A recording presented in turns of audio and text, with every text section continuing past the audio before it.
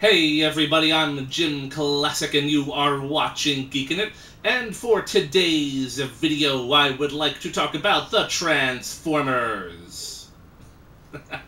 Okay, so that was my best Jeremy from the Geeks and Gamers channel, and I think I nailed it. For those of you, who follow geek stuff, that's Geeks and Gamers is the channel. I don't know Jeremy. I've never met Jeremy. I'm not friends with Jeremy, but I watch his channel a lot, and I think I got it. Anyway, the Bumblebee movie. That's something I'd like to talk about a little bit. I would also like to talk a little bit about Hasbro's toy review that came out of the San Diego Comic-Con, about 2 weeks ago. Yeah, I'm a little bit behind. Big surprise, JimClassic is falling behind. So this isn't really a news reveal, it's just my thoughts on it. That's it. First off, is it the Bumblebee movie? Or is it Bumblebee the movie? Wait, according to this, they're just going to call it Bumblebee. That's kind of odd. I don't know. I think, alright, that's kind of dumb. I would have preferred, I think, Bumblebee the movie. Whatever. That's not something I'm going to split hairs about. While at the San Diego Comic-Con, which I did not attend, I was not able to attend that, but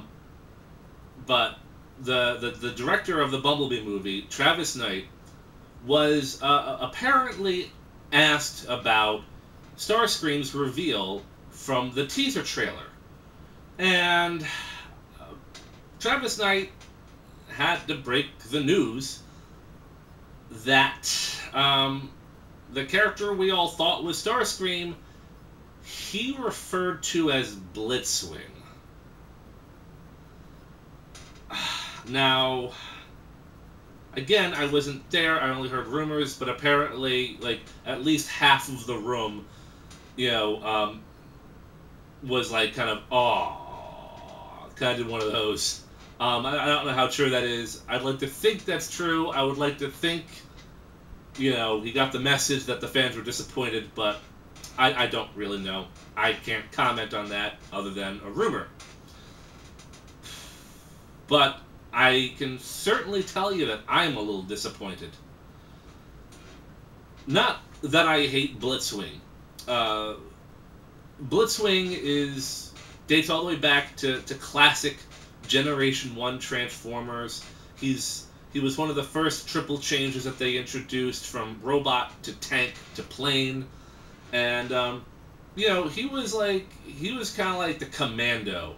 He was the soldier, the Decepticon soldier. He was the grunt, which, again, I would not be opposed to seeing Blitzwing in a Transformers movie. I'm not sure how I like the idea that he might be the main villain of the Transformers, or of the Bumblebee movie, because of the fact that he's a soldier and a grunt, and not a commander. And, also, the elephant in the room, the 3D modelers went to a lot of trouble to actually make this robot look a lot like Starscream. They got the colors, they got the head sculpt down. I mean, why go to so much effort to make him look like Starscream and then name him Blitzwing? I'm terribly sorry. It's Starscream. Without a doubt in my mind, it is Starscream. Now, there have been some who have made the argument regarding Starscream, or any other Transformers within the Bayformers universe, is that, well, not every character has to reference G1. Okay, you know what? Okay, fine. Not every Transformer has to reference G1. But let's take a look at this, shall we? We have G1 Starscream. We have Transformers Armada Starscream. We have Bayformers Monkey Starscream. We have Transformers Animated Starscream. we have War for Cybertron Starscream, Transformers Prime Starscream, Transformers RID Starscream, and the guy who I'm still going to refer to as Starscream for the Bumblebee movie. And yeah, they all pretty much have a similar color scheme, a similar face, a similar design. Yeah, okay. I mean, the only two real oddballs in this set would be Bayformers Starscream and Transformers Prime Starscream. The other Starscreams do kind of follow a similar aesthetic, and you're going to find that for most Transformers toys. For most Transformers designs in the cartoons. You're going to find that for most of them. Not all of them, but most of them. Now, Paramount and Hasbro have been a little bit wishy-washy lately as to whether or not the Bumblebee movie is going to be either a prequel to Bayformers or a reboot.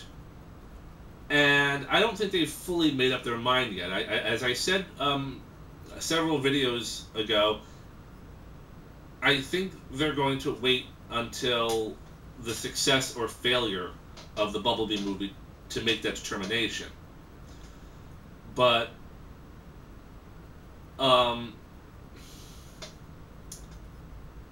seeing a guy that looks like Starscream, I was really hoping he would be Starscream, and to just kind of get my hopes dashed, because I mean I'm not a fan of Bayformers Starscream. I do not like the chicken monkey design that they have tried to pass off as movie Starscream for the past decade.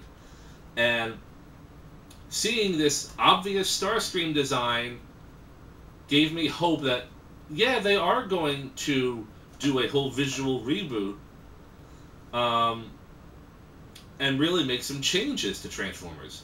But excluding Starscream and name-swapping the obvious Starscream for Blitzwing kind of makes me a little bit nervous that the Bayformers are still going to be around a bit longer.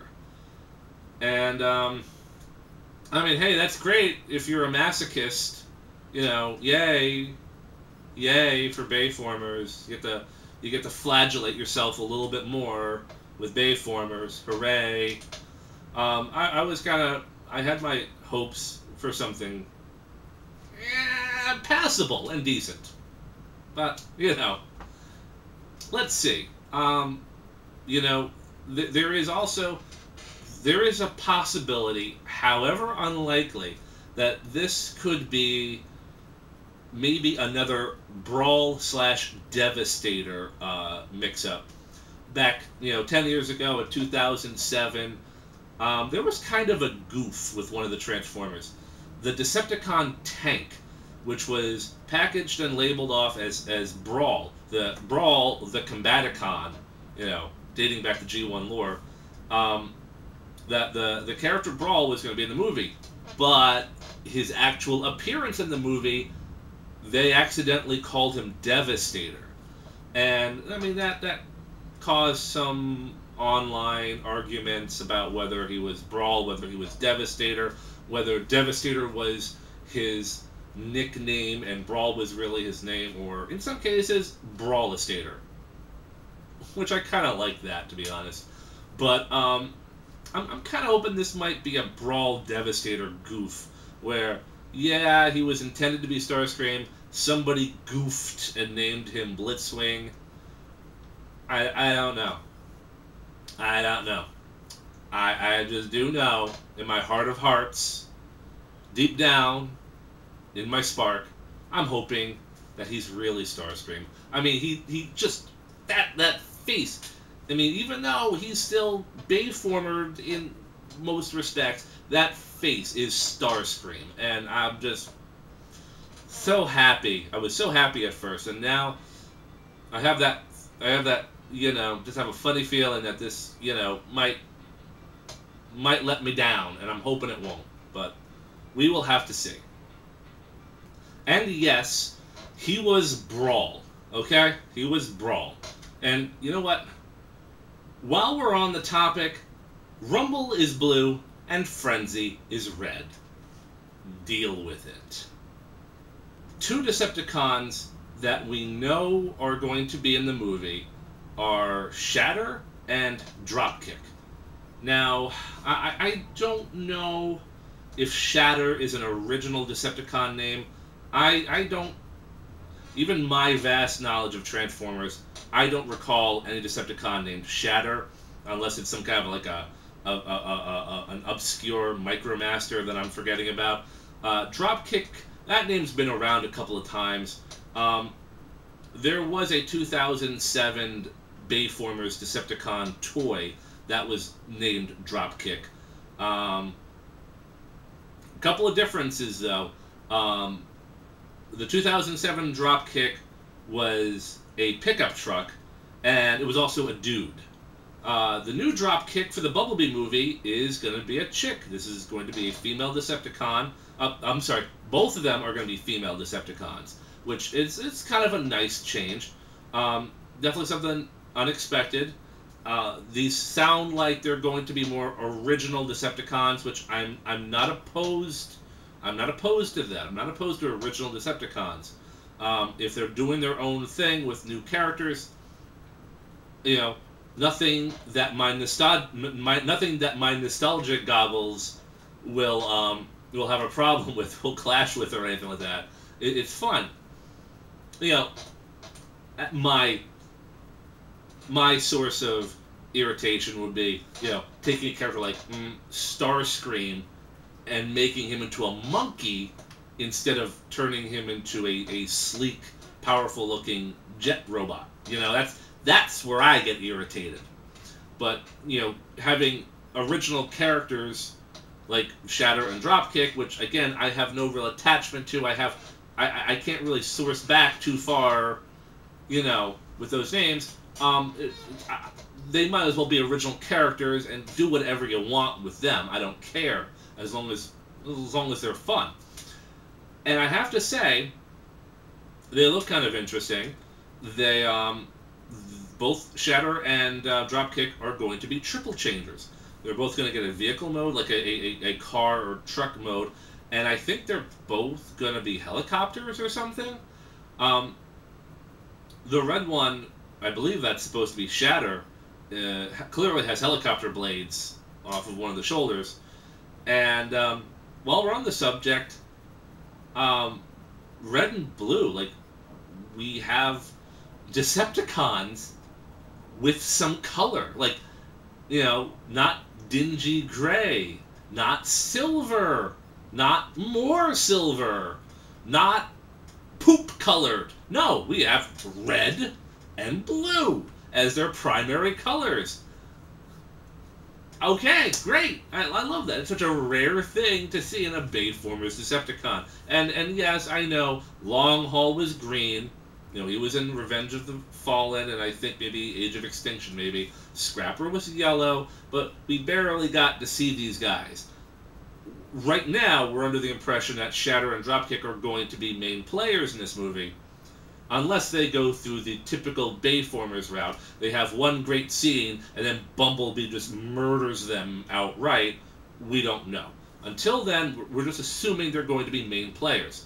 And I hope they will be. Because otherwise, they're just going to follow the same mistakes Bayformers have made. Okay. So, moving away from Bayformers for a little bit, while also at San Diego Comic-Con, Hasbro revealed some upcoming Transformers toys. The ones that are going to come out after the Power of the Primes line wraps everything up, which I think is 2019. They'll be coming out 2019, I think. My understanding, maybe I'm wrong. But the title for the new Transformers toy line will be Transformers War for Cybertron Siege. Interesting title for a toy line, considering back in 2010 there was a Transformers War for Cybertron game which came out for Xbox 360, PlayStation 3, I think, and also the Nintendo Wii. And a modest toy line followed. I mean, I think it was just Optimus Prime, Megatron. I don't remember who else. Shockwave, maybe. I don't really remember who else was in that toy line. It was not a big toy line. But, yeah, I mean, it was a modest one. It was just a filler line during the Transformers Prime main toy line. And then, of course, in 2012, there was the Fall of Cybertron sequel, and again, followed another modest toy line. That one had a new Optimus Prime, it had Ultra Magnus, it had Jazz, I think it also had Sideswipe, maybe, and it had the Decepticon Jets. So, I mean, they were there. So there have been a couple of War for Cybertron lines, but this version of War for Cybertron has the additional subtitle of Siege afterwards. And I guess they are trying to distance themselves from the War for Cybertron game and toy line back in 2010. I'm not opposed to this at all. In fact, this new line apparently will be bringing back MicroMasters. And I'm not referring to the mini-cons that were introduced in Transformers Armada back in 2003. I'm talking about MicroMasters that date back to the late 80s of Generation 1. And there are definitely some noticeable, recognizable MicroMasters that I actually still have to this day. These will just be newer versions. And apparently these new MicroMasters will combine to form weapons for the larger Transformers, which is kind of rad. Also, we will be getting new Target Masters. Now, for those of you who do not know who Target Masters are, they are smaller Transformers that turn into guns for the larger Transformers. Now, in the old G1 cartoon and comics, they were aliens in robotic mech suits that contorted into weapons. I don't know what they're going to be for this War for Cybertron Siege toy line, but we're bringing back Target Masters, which will now be known as Battle Masters. Which, okay, fine. I'm not going to split hairs over that. But, okay, kind of nifty noodles, okay? So, let me just go through some of these guys real quick. Let's look at the rendered model art and see, you know, just take a look at some of these guys, because I am looking forward to this toy line. Starting off with the Target Master, I believe this is Fire Drive, Fire Liar, I don't know, I think it's Fire Drive. I believe he's referencing Hot Rod's old Target Master. And it looks kind of cool, actually. It's kind of simple, but kind of cool. It's like a chunky little human-sized robot. And it looks like he even has, like, gun firing, like, special effects, firing effects coming out of the gun barrels, which is kind of cool. I believe that's going to be part of the toy line, is having these kinds of weapons effects attached to the weapons, so that it looks like, you know, diorama kind of war scenes you could set up. I like that. Pretty neat. Moving on to another Battleizer or Battle Master. I don't know who Lionizer is. This looks like a cheap Ravage knockoff. Can't say I'm a huge fan of the design, but the gun on the back is kind of cool, and it turns into a blade, and the swish effect is kind of cool. Not a big fan of that cat head. It just looks kind of bad, but, you know, maybe it'll look better in toy form, but I don't know. Whatever. Not going to harp on that. Here we have two of the MicroMasters, which Hasbro will be reintroducing into this line. Now, the police car is Stakeout. The fire engine, I don't remember who he is. I don't remember who he is. I know I have both of them. I believe they came with a third guy. I think it was an ambulance. Oh, an ambulance. Oh my god, they left out Fix-It. There was a third guy in the original G1 set. It was Stakeout, the police car, fire engine, who I'm totally drawing a blank on, and then there was Fix-It, who was the ambulance. They left out Fix-It. Damn them. Damn them all. Anyway, they still look kind of cool. For the next duo set of Micromasters, we have the Battle Patrol team. And again, I have these guys. I have the original G1 versions of them too. The missile truck is Flak. The artillery gun is someone else. And then there was the airplane, which they left out of this set. And the airplane was the airplane guy. I don't remember the airplane either. So, yeah. But they look pretty cool. I mean, they definitely look like modernized versions of the Micromasters, which is cool. It's cool. I'm digging it. I am digging it. Now, here we have Optimus Prime. I like the robot mode. Truck mode is kind of something. So, I didn't mention this for the two Micromasters because they do resemble their Earth modes pretty well. But this War for Cybertron Siege toy line is also supposed to be following suit of the original War for Cybertron line, where these are all supposed to be pre-Earth modes. And this is supposed to be Optimus Prime's Cybertronian vehicle mode. And really it just looks like an Earth truck with giant floodlights on the roof of the cab. This, I mean, the wheels, you could argue the wheels have an unearthly quality. They don't look like rubber tires that you would find on a car, but, and the windshields do have a little bit of like Cybertronic detail into it, but it's still not, you know, it's basically an Earth truck mode. Yeah, that's what it is. I mean, the robot mode does look pretty cool. I do like the robot mode. I'm probably gonna end up buying this guy anyway, but it's those floodlights. It's just, you're not fooling anyone, okay? You're not fooling anyone. You're not. Moving on. Sideswipe actually looks pretty cool. I like it. I like it. He definitely looks like a Ferrari, even though, oh wait, he's a Cybertronian.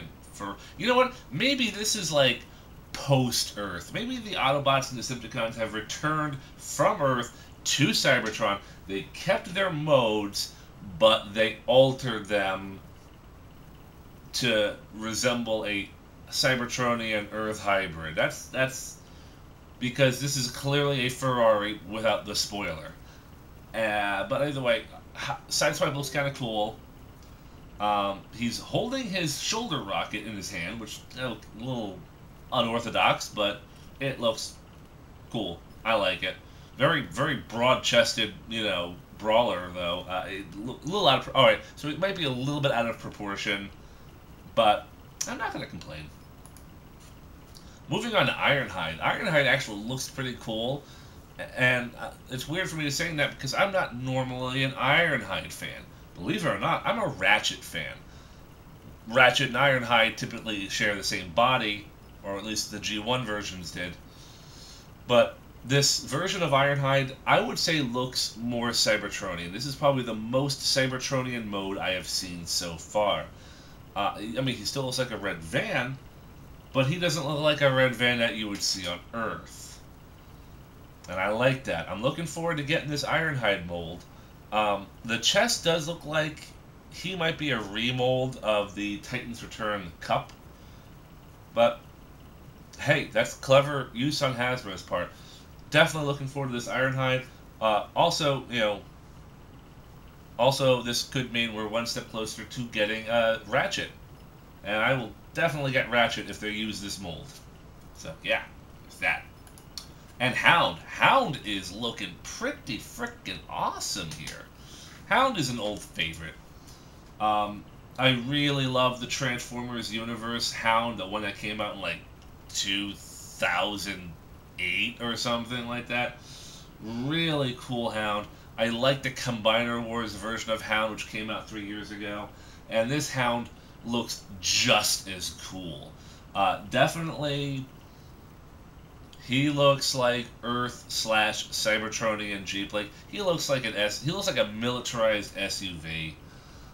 Doesn't really look like a Cybertron mode, but he's looking pretty awesome. This is a really cool looking Hound. I'm so glad he's getting some love here. And let's move on to the last one.